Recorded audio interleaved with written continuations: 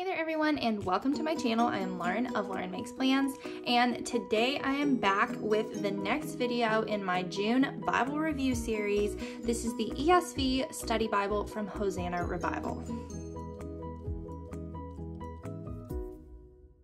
Okay guys, so far we have reviewed the ESV Study Bible, we have reviewed the ESV Journaling Study Bible, and this is the ESV Study Bible by HOSANNA Revival. I think what you're going to see on the inside is fairly similar to some of the things that we've already looked at before, so this one may be a little shorter, but I do want to give time and attention to all the things that HOSANNA Revival has done with this and have done such a great job with.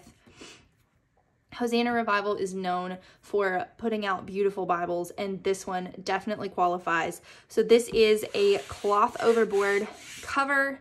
I don't remember which theme this is, like they're all known as themes, so you can find this exact one, but I will link it in the description below so you can find this Bible if you want. But this is a cloth overboard. I think it might be the Mallory Hollow theme, now that I think about it, but I'm not 100% sure. It says the Holy Bible in this really pretty script. It's kind of like embossed into the Bible. Like I can feel the ridges where that's kind of like down in there. So it's like this peachy color with these orangey, corally, reddish color florals with the greens and the white. It's just really pretty. On the side, you have the Holy Bible. It has Crossway down here because they're the publisher. And then you have Psalm 145:8 also embossed on the back in white. The Lord is gracious and merciful, slow to anger, and abounding in steadfast love. And then you have HOSANNA Revival's little logo down here at the bottom. So that is the outside. I love this Bible. It is so pretty. One difference straight off the bat from this one than the other ones we have reviewed is the size. This one I do believe is a large print. So it's a little bigger, a little thicker. And the other ESV Study Bible we looked at in the brown leather was a personal size. This one's not a personal size. So it's a little bit bigger than that one. Let me just show it to you for size reference. So here we have the other ESV Study Bible that I've already done a review of in the personal size. And as you can tell, like there's a pretty decent size difference going on here between these two. They're both pretty thick, but this one where it is a personal size, it's much smaller, and this one is a good bit larger. This one is also not a large print, and like I said, I'm pretty sure this one is. So that's the outside. On the inside, you have these really pretty orange paper end sheets. It matches the outside really nice. I like that a lot. And then you have just some white cardstock pages in here till you get through to the presentation page. You have the ESV Study Bible presented to by on like a glossy thicker paper, marriages, birth and adoption, and deaths, just your typical presentation information. And then you have ESV Study Bible.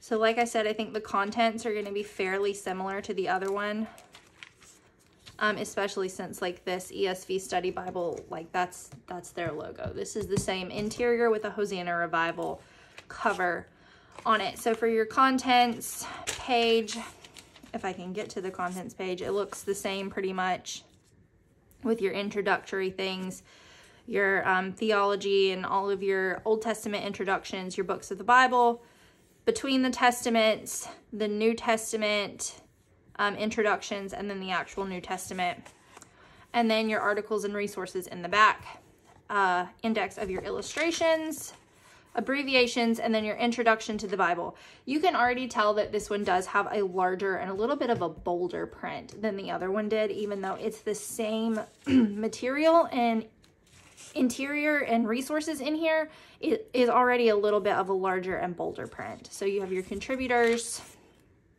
to the study notes, preface to the ESV, overview of the Bible, a survey and the history of salvation. A lot of this stuff was also in the ESV Study Bible, or the ESV Journaling Study Bible that I also have done a review of at this point. But like I said, some of it was not in there and some of it was more condensed, I believe, to make it fit in a journaling Bible format.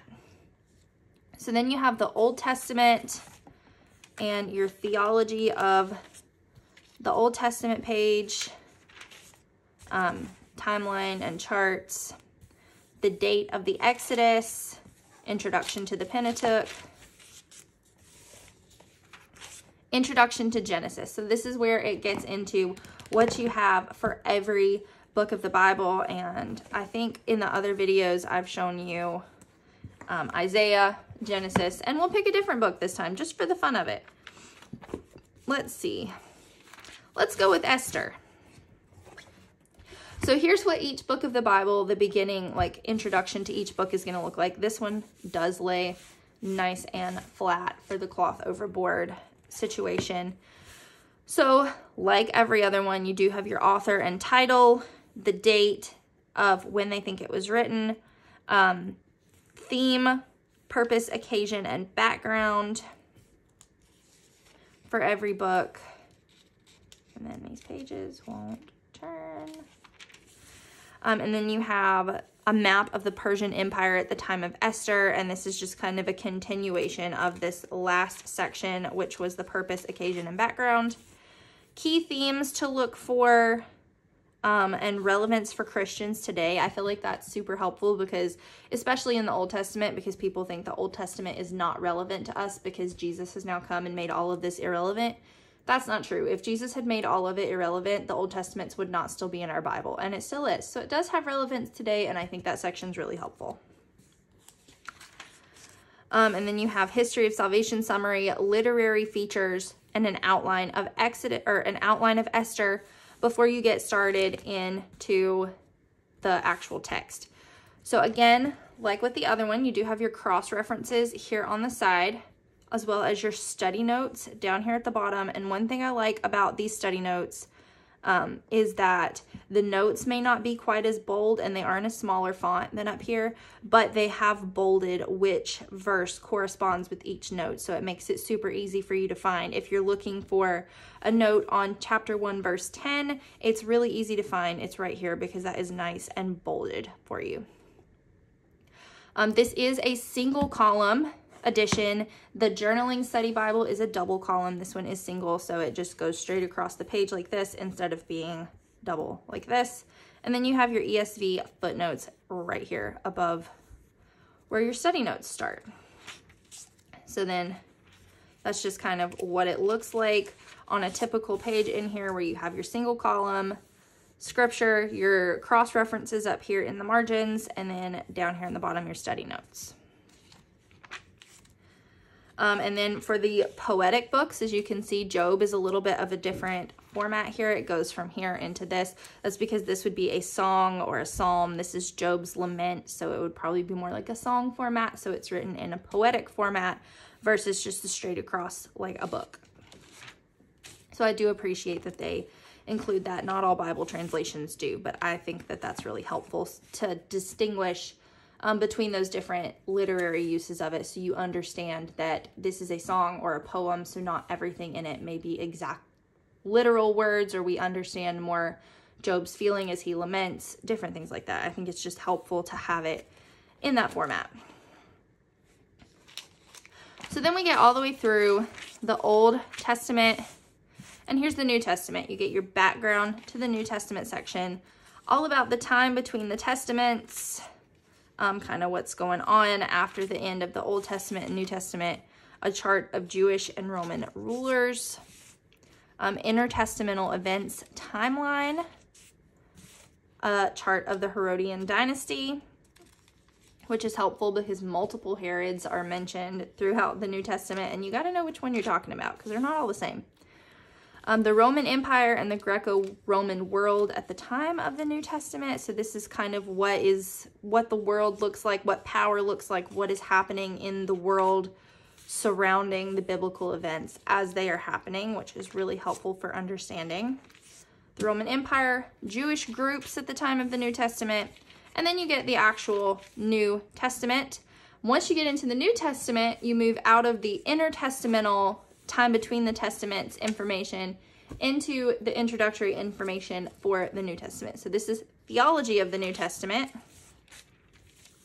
New Testament timeline, date and crucifixion of Jesus, reading the Gospels and Acts, And I feel like I skipped something. Reading the Gospels and Acts. No, this is still reading the Gospels and Acts, just more. Okay. And then you come in straight into your introduction of Matthew. This is the same as it was back in Esther. So you have this whole section that is about the author and title. So this will give you background about who Matthew was, and like different biblical descriptives of who he was, why he's writing a gospel, whether it's a firsthand account or not, which Matthew was a firsthand account. He was a disciple of Jesus. So it just kind of gives you a background of that. The date presumed that this was written, theme, purpose, occasion, and background, timeline, which I really like this timeline because it kind of shows you a little more like drawn. I like this format. I like charts. So history of salvation summary, literary features, key themes, outline, map of the setting of Matthew. So this is like what the world would have looked like in all the places that, this is helpful to know because all the places that like Jesus and his disciples traveled, what the world looked like, where Jesus was from, how far Nazareth was from Bethlehem, how far Bethlehem was from Jerusalem, all of those key places you can find on this map for the book of Matthew. Continuation of the outline, and then your scripture. Again, same single column format, double column for your study notes. Different maps and charts in here that are helpful for different information you find throughout the Bible. So this is Jesus's birth and the flight to Egypt. Cross references on the side. And then I do not believe this one is a red letter edition either. No, this is not a red letter Bible. Again, just black letters. Here we are. Sermon on the Mount's my go-to to figure out if it's a red letter or not, because Jesus talks for like 3 straight chapters and it's easy to find. So you continue on throughout Matthew and all the Gospels. Oh, we've hit a ribbon. I'm trying not to pull the ribbons out of these Bibles because they're for the graduates and I want them to still look nice and presentable, but it does have this nice like orangey tan kind of color. And then back here, there is like this teal ribbon marker, and those will look really nice when they get pulled out. But again, not my Bible, so I'm not going to pull the ribbon markers out. All right, so then we get all the way through the New Testament. Let's see if I can find the end of Revelation here. All right, here's Revelation 22, articles and resources. So this whole last chunk is just extra articles and resources for you. I flipped through most of these in the other ESV Study Bible review, and I'm pretty sure they're going to be the same. I'll flip through them quickly, but not quite as in-depth as I did in the last one. So this is God's plan of salvation. Biblical doctrines. There's a lot of biblical doctrines. Biblical ethics. See, try not to skip too much, but try not to flip every page. A section on interpreting the Bible. Section on reading the Bible.